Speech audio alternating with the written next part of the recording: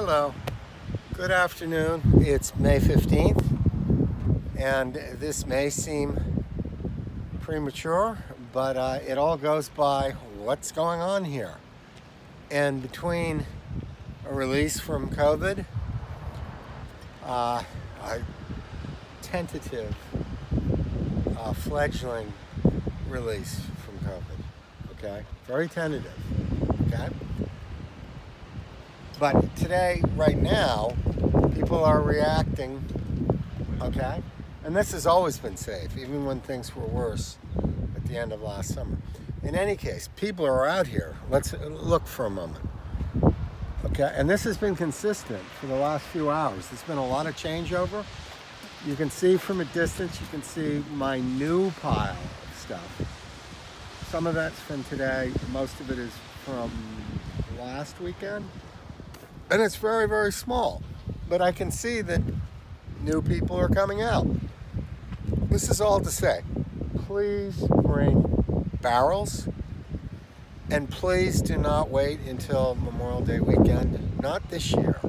If the weather holds at all, there are going to be people here consistently, at least on the weekends. So please, barrels and porta potties, and also with the barrels, please, more barrels than last year. They overflowed regularly, and what happens when they overflow is that the seagulls get into them at the end of the day, rip everything to shreds, and then a lot of it actually goes up with the prevailing southwest wind way into the dunes. There's no way to retrieve it. So it compounds things rather dramatically. So please, not 4 barrels. How about 8 or 9, even in May?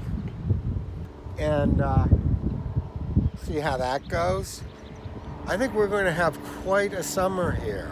If, I mean, with some makeup too for last year, and the economy coming up, and people desperately needing a release. They did last year too, but it's going to be a lot busier everywhere. So yes, please, a minimum of 8 barrels.